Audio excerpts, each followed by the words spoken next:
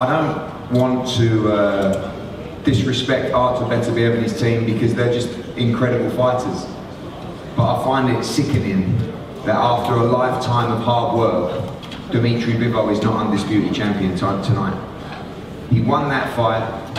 I struggle to find anybody on our road, a row behind, on the TV rows, who didn't score the fight to Dmitry Bivol. To find a judge give that fight 116, 112 and give Dmitry Bivol 4 rounds in that fight, this judge should never work in the sport again.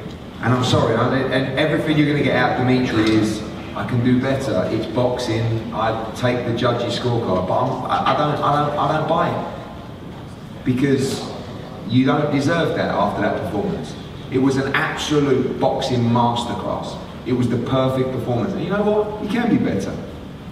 But that was just a pure show of concentration and skill and defense with offense thrown in.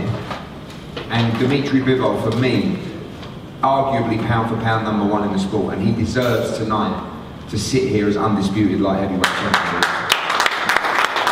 Yeah, I mean, His Excellency said, wrong decision, we do a rematch. So that's what we know. He's a man of his word. We know he's supported Dmitry Bivol. We thank him so much, not just for the opportunities for Dmitry Bivol, but what he's given boxing tonight by making that fight. And there has to be a rematch because Artur Beterbiev, there's always going to be the controversy of that fight.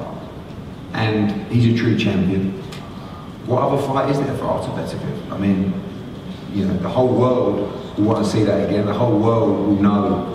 I'm sure there's some that found a Beterbiev victory, but everybody I know that knows boxing didn't tell me that at ringside.